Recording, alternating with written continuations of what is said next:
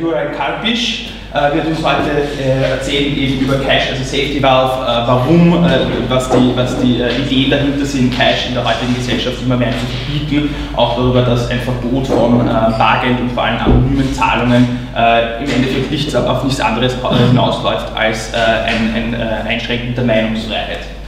Ein kurzer Überblick über Herrn Karpisch' Lebenslauf. Er ist Mitbegründer und Vorstand des Thinktanks INESS, den er 2005 gegründet hat. Davor war er in nationalen und internationalen Finanzbehörden tätig und hat dann eben 2005 den Think Tank INESS gegründet, arbeitet dort jetzt als externer Experte und Analyst für verschiedene Investmentfirmen und unter anderem auch für die World Bank. Er ist außerdem ein Bestseller-Autor seit dem Jahr 2015 mit dem Buch Bad Money, das er über die Finanzkrise geschrieben hat und das er natürlich besonders deswegen geschrieben hat, weil Money sein Hauptschwerpunkt in allen seinen Forschungen ist. Noch ein kurzes Wort über INESS. INESS ist ein langjähriger Partner des AEC und des Hayek-Instituts. Wir machen mit INESS gemeinsam die Website Staatskosten.at, das ist der Steuerkalkulator. INESS und wir bringen auch jedes Jahr den Bureaucracy Index heraus, in dem wir einen Bericht über die Bürokratie in verschiedenen EU-Staaten machen und arbeiten seit Jahren zusammen. Und ich möchte es auch nicht zu viel zu vornehmen und begrüße Herrn Juraj Karpiš. Dankeschön. Danke. Also guten Tag, danke für die Einladung. Ich werde meinen Vortrag in Englisch halten, also entschuldigen Sie mich, ich tue Deutsch verstehen, aber sprechen ist ein bisschen schwierig für mich, also über den Englisch sprechen. Obwohl ich weiß, dass ich kann auch Slowakisch sprechen und zwei Herren werden schon verstehen, was ich sage, aber ja, das ist Englisch. So, today I would like to talk about money and especially about the cash, as was already introduced by my colleague. This is a very popular topic right now because the authorities would like to curb our use of cash, our use of money. As you know, probably the ECB started producing the 500 euro bill already. It's still used in the circulation, but it's not produced anymore. And well, my motivation is to explain the reasons behind this tendency, because I don't trust the official reasons. The official reasons, if you read the papers, read the documents of the European Commission and official banks, is that they want to hinder money laundering and financing of terrorism. So they are focusing on the crime that is enabled by the use of cash. But I don't think this is the real reason, and I would like to explain why. Well, these reasons are used all the time when they try to curb our liberties. Whenever they want to take away some liberty from people, they use these very popular reasons like terrorism and crime. And in Slovakia, for example, the most frequently used killing weapon is knife. But nobody seriously thinks about banning knives from ordinary lives. Nobody tells us, okay, don't use knives because knives kill. We have other tools and other institutions that should solve the problem of killing by knives, not just by banning all use of knives. So banning cash just to stop terrorism or stop money laundering, I don't think it's the proper way. If you why cash? Why is cash so important?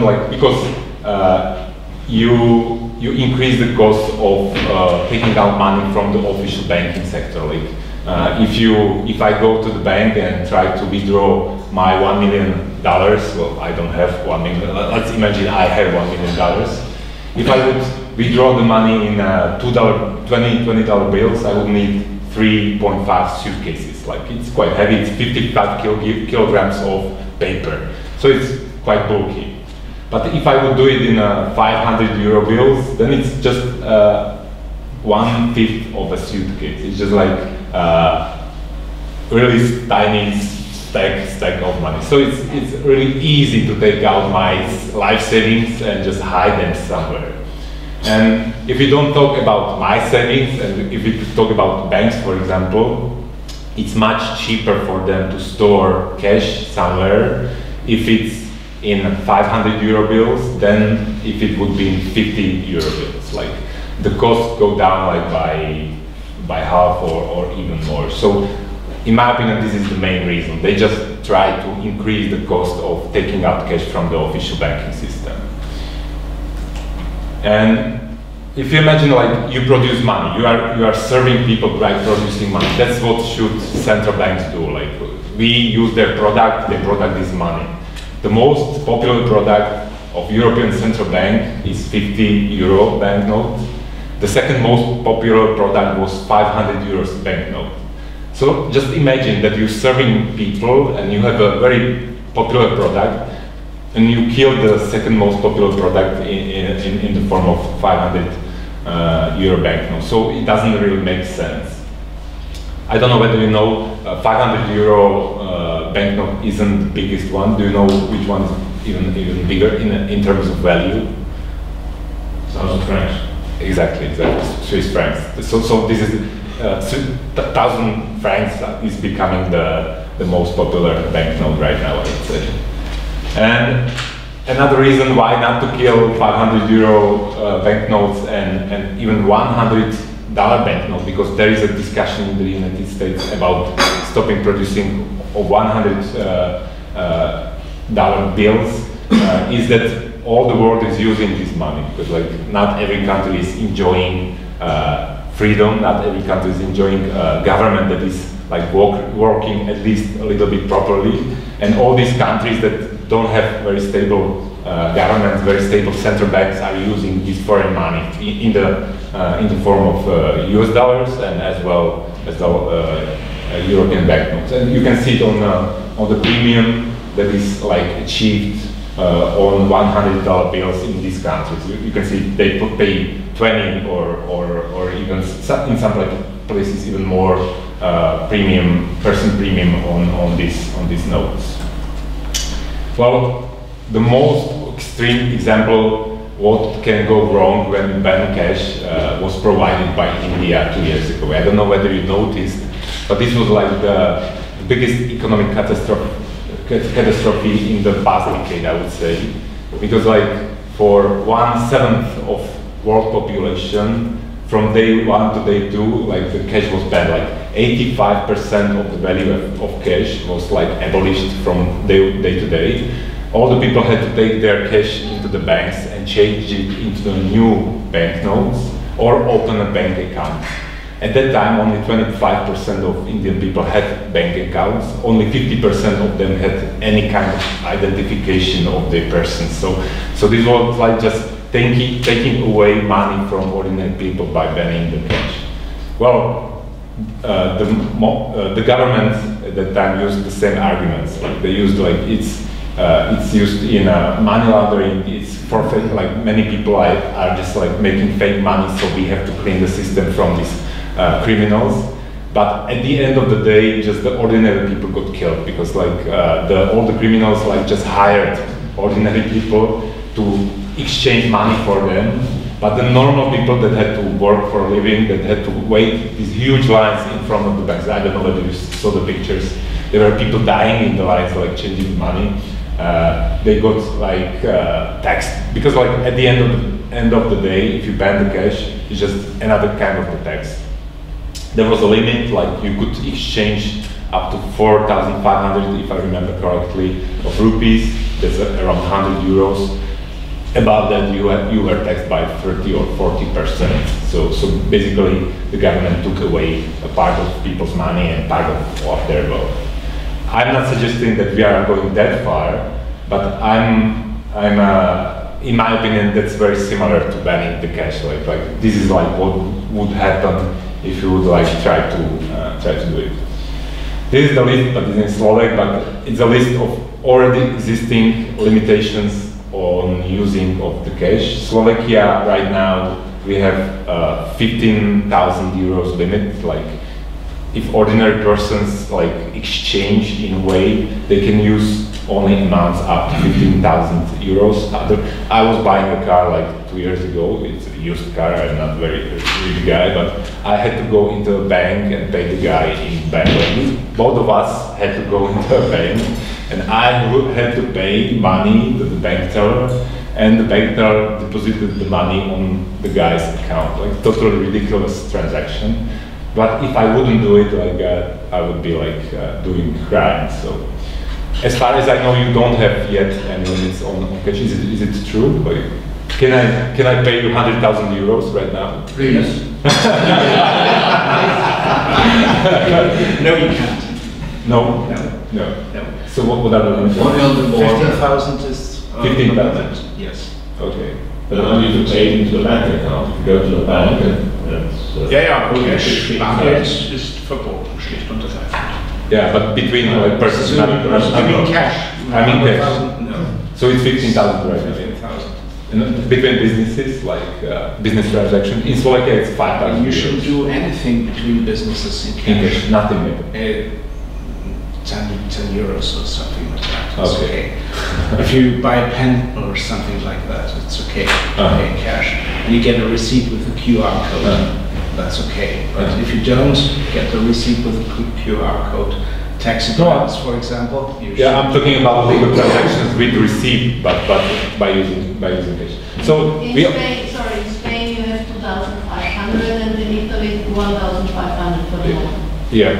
In France, 3,000 as far as I know. So it's really, you can see it's already really strict. Like 3,000 is like monthly pay for some people, so it's not that much money. So we are already like limiting the use of the cash right now, even without like abolishing the big notes.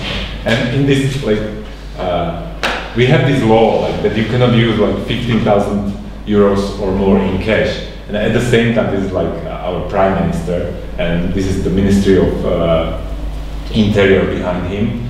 And I don't know whether you noticed, but a journalist was killed like 1 year ago in our country because of his work. Like he was like uncovering corruption scandals of our government, and this was like the reaction of our prime minister. Like we will pay 1 million euros to anyone who will provide information. Well, in cash. That's the 1 million. That's the 1 million on the table. So. On the one hand, I cannot pay a guy for a car 15,000 euros. Like it was 15,500 to be precise.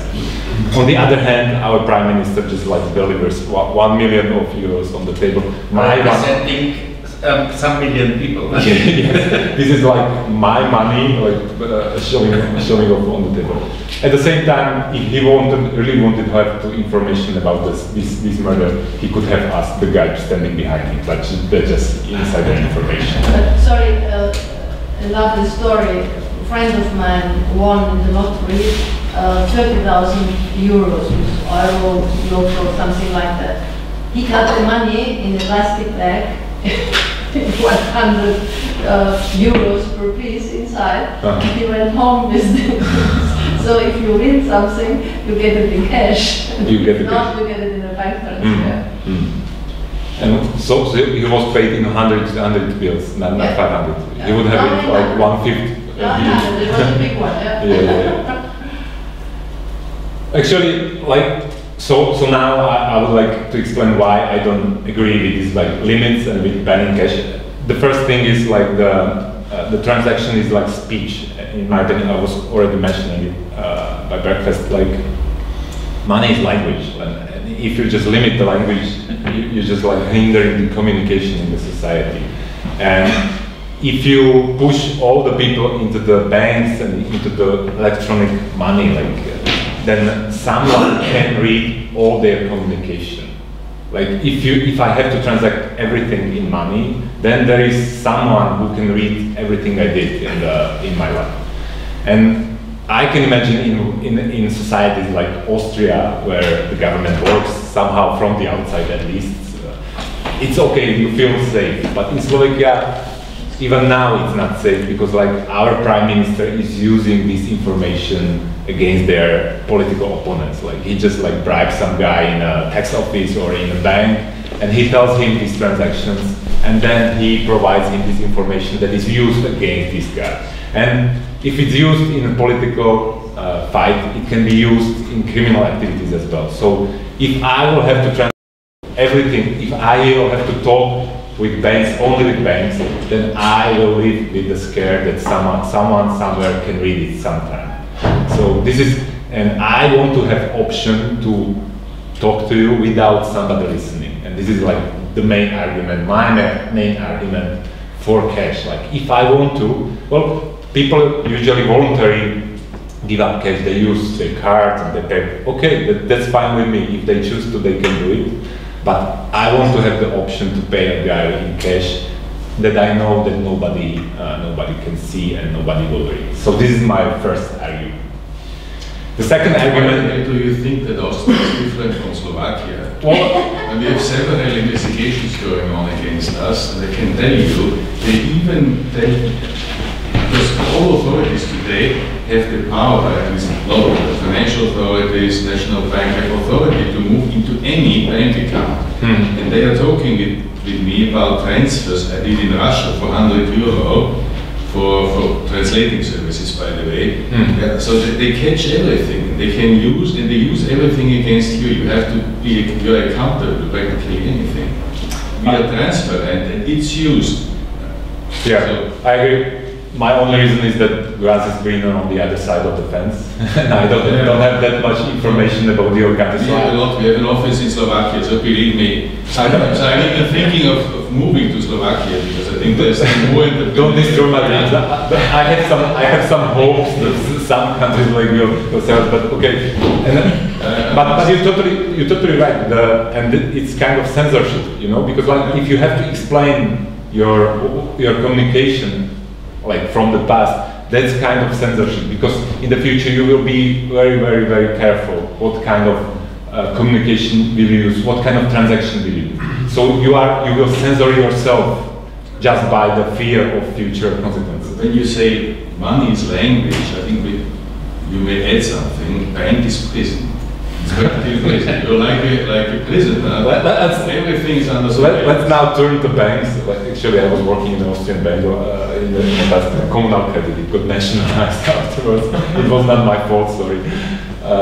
So my second argument against like using just electronic money, because electronic money means bank money, like all the time. There is no other electronic money right now. Well, there is one that I will mention at the end of my speech. But right now, electronic money means bank money, and it means that you have to trust banks. Because like bank money is not real money. It's Austrian School of Economics and Mises called it money substitutes. It's not money proper. It's just promise to pay you money on demand. So, and you can see the difference, like there is money and money substitutes. If you have money substitutes, you are bearing the risk of the party. So you're bearing the risk of the bank. So, but people usually don't recognize, they don't think in these terms until the crisis comes. Because when you are standing in the line in front of the bank, you know that the bank money is not real money, because you are waiting for the real money in the bank. And you are not getting it usually, because like fractional reserve banks have only fraction of the reserves, so the money substitutes are backed just by a fraction of real money.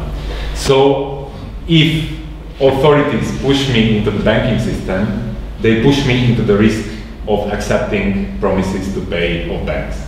And I don't like, well, sometimes I like to hold promises of banks to pay me, but sometimes I don't. 10 years ago, I didn't like very much the promises of banks to pay me. Because like, they didn't look very safe. There was a bank run, but nobody was like, on Wall Street, there were like the richest guys in the world were standing lines in front of the banks. And there was a guy from Wall Street Journal that was there, like taking pictures of these bank runs. And they decided not to publish these pictures because they would like scare us, the small people. So there are times that I don't want to be in banking sector, and these times are important. So I want to have the option to have all my life savings in this suitcase. And the smaller the suitcase, the better for me, because like I don't have to, I can carry it with me. Well, right now my life savings would fit into the jacket, but in future when I will be rich and important, I don't want to carry huge suitcases so everybody knows that I have my life savings with me. And the risk of banking sector, some people think that the problem was solved. No, I would say like the problem of not properly functioning banking sector, we still have it, we just like drowned it in money, and right now we just don't perceive the problems.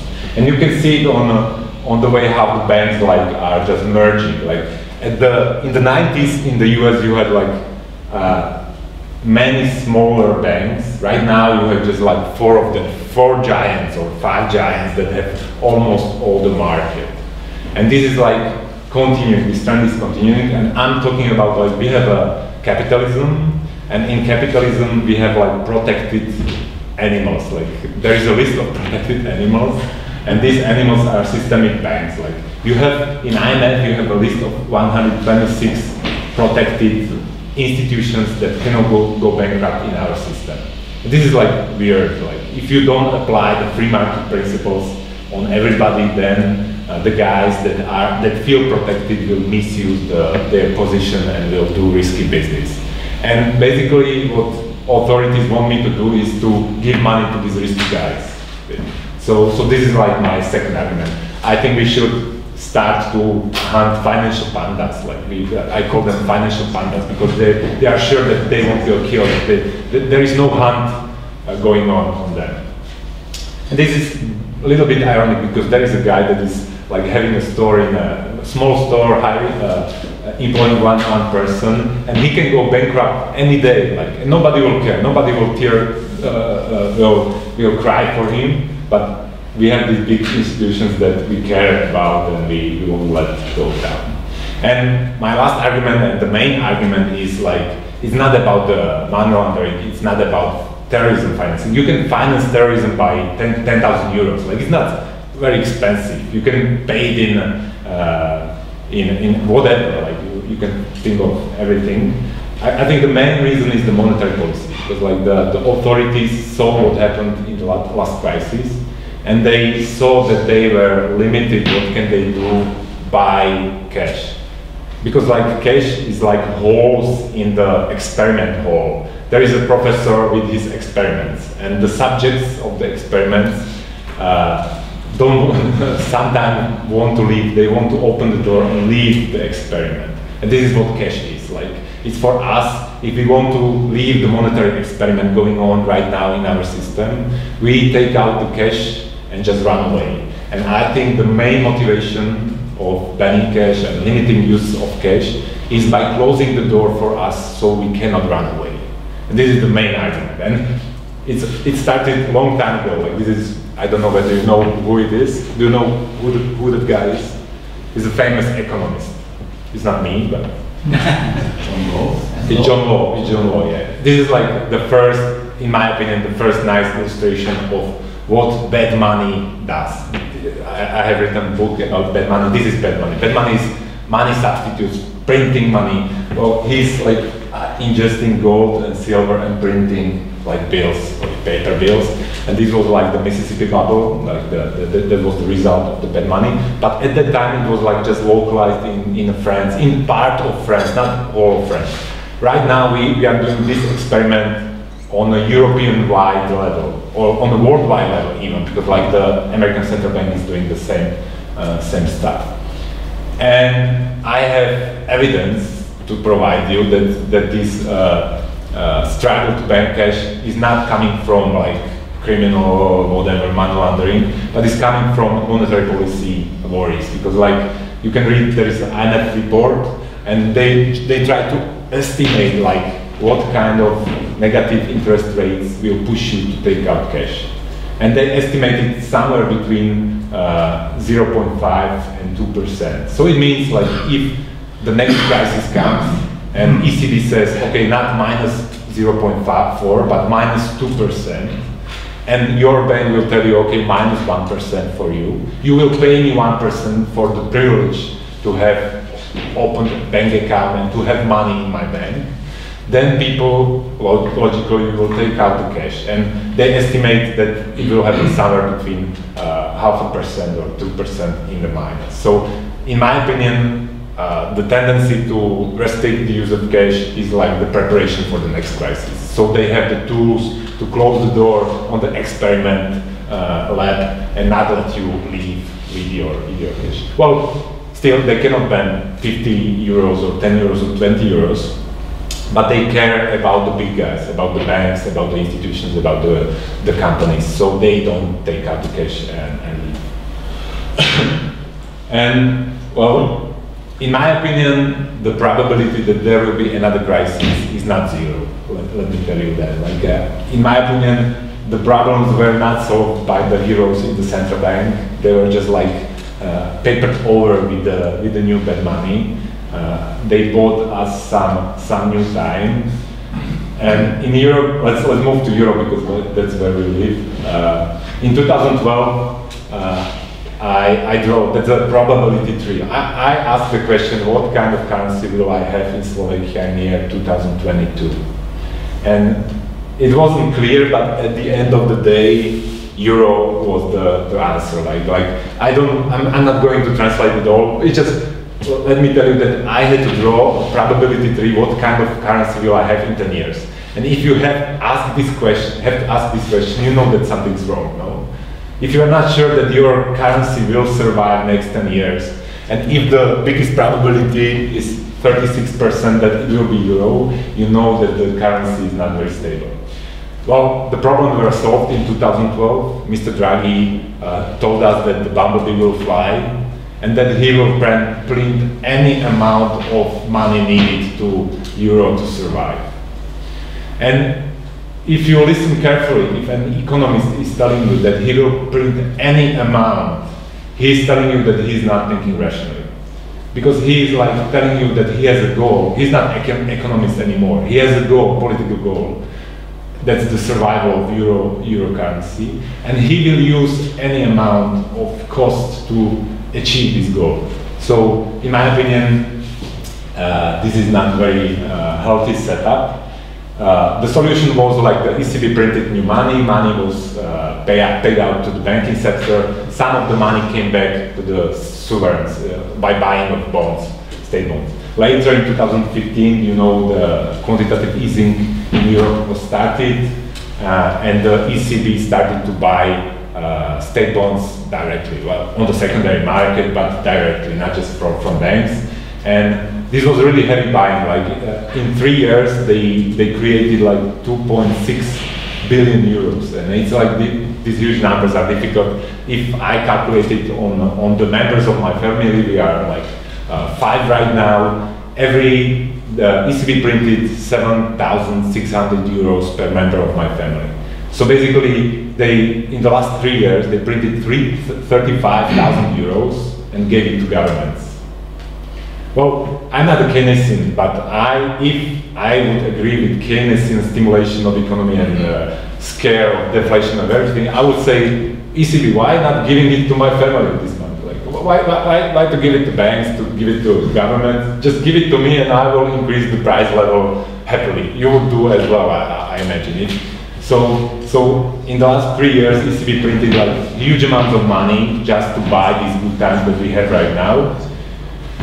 In this graph, you can see that as they were buying debts, government debts, they were buying 7 times more government debts than was needed to refinance the governments. So they are the biggest player on this bond market. So they are distorting the markets at all.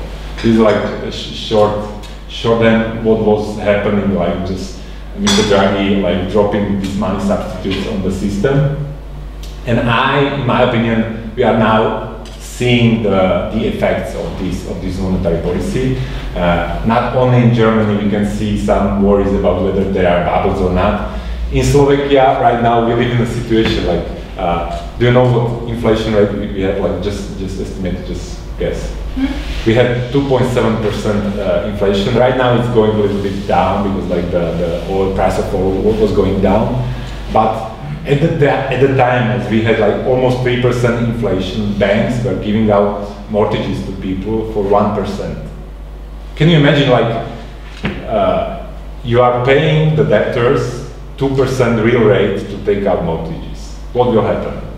Like everybody will take out mortgages, and you will see this. Like these are households, the blue line, and the level of debt of households grew by 3.5 times in 10 years. So basically, you lured all the people into debt in Slovakia by paying them for taking out debt. And in a free market system, I cannot really imagine stupid lender as that would give out people loans for less than is inflation. Can you imagine? Well, if you would ask me like how much would I ask for a loan, like at least I would start at inflation rate. But right now banks are giving out 30 years loans for less than is inflation. But if the ECB says do it, they just do it. Pardon me? If the ECB says do it, yeah, well, yes, because why do banks do it? They're not stupid. They earn money because they get the money for free, for free. Like it's our money.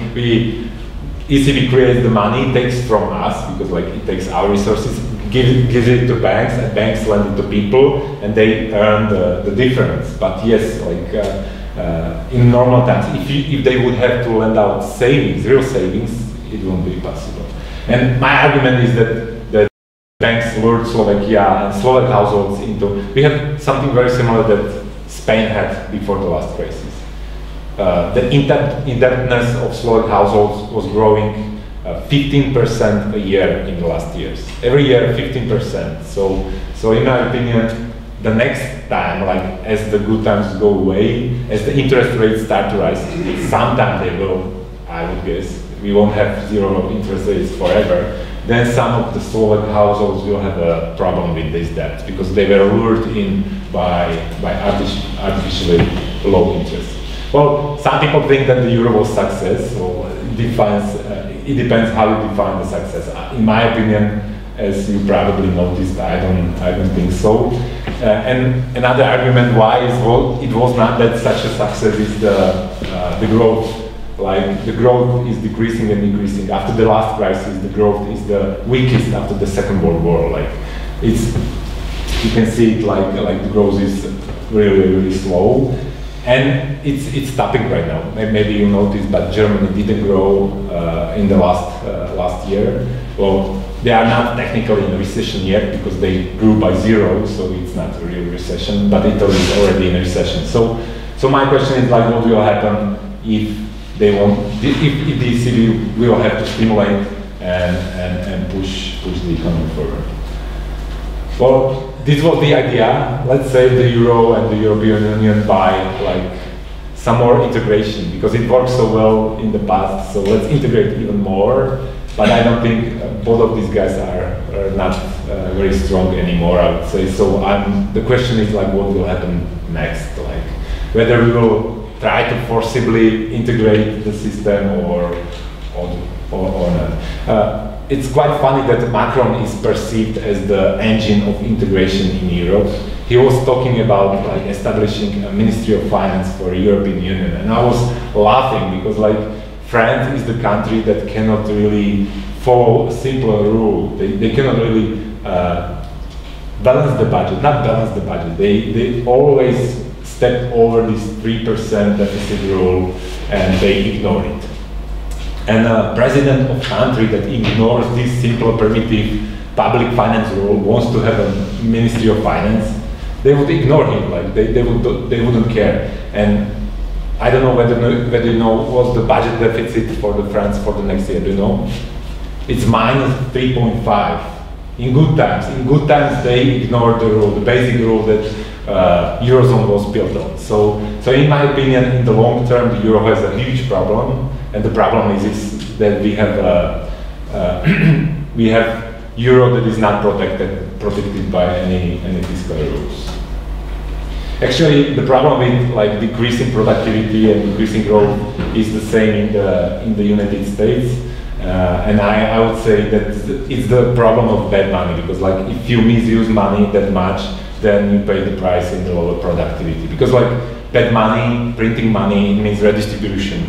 And if you redistribute from people that create values to people that spend values, you will get less and less and less and less growth, and more and more and more debt. And that's what we see. Like we see decrease in productivity in all developed countries. This is like 10 years moving average. Actually, my argument is, you don't see the axis, but here is like 70s, it's 1970, and here is 2015. And bad money, real bad money was born in 70s. And 71, as Nixon told us that temporarily we will abolish the backing of US dollar by gold. Temporarily it means like over 40 years already. And you can see the productivity went down and the financial sector hugely increased. The profits of the financial sector increased.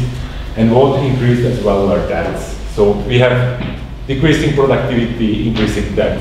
If you're a CEO of a company that has decreasing productivity and increasing debt, what would you do? I would leave, like. and we have it in the developed world right now, and the only way how you can live is by cash. Like if you don't want to pay the price by rising inflation, then you use cash. I will end in a minute so we can have time for discussion, but let me tell you some recent developments. As you know, ECB didn't even start to increase the interest rates yet. It's 10 years after the financial crisis, and they stopped stimulation of economy in December. So they, 10 years after the last crisis, after the last recession, they stimulated the economy so it works. Like it's totally crazy in my opinion. Well, I don't know anything, I just lived in a communist country before, but if you have to stimulate 10 years after the crisis, it means something is wrong. The Fed was increasing interest rates already for 2 years, but now something broke. Something means stock markets. Like at the end of the last year, the stock markets fell by 20%. Everybody got scared, even US president. He was like shouting that let's fire this guy from the central bank, Jay Powell. But Jay Powell understood the message and changed the course of the monetary policy, and he's not increasing interest rates anymore, and he's talking about like maybe stopping selling bonds that they were buying, and maybe lowering the interest rates. So the central bank again like listened to the crying of the stock markets and of the financial sector and changed the course. So 10 years after the crisis, we again are beginning to stimulate the economies. And you can see with ECB, with Chinese central bank, Bank of Japan is stimulating for the last 10 years, and the American central bank is stimulating as well. So what does stimulating mean? It means printing money. What it means that probably sometime in the future we will pay by increasing prices. And there is not zero probability of next crisis, so I would like to keep my option to leave the crazy experiment of these guys and take out my money in cash.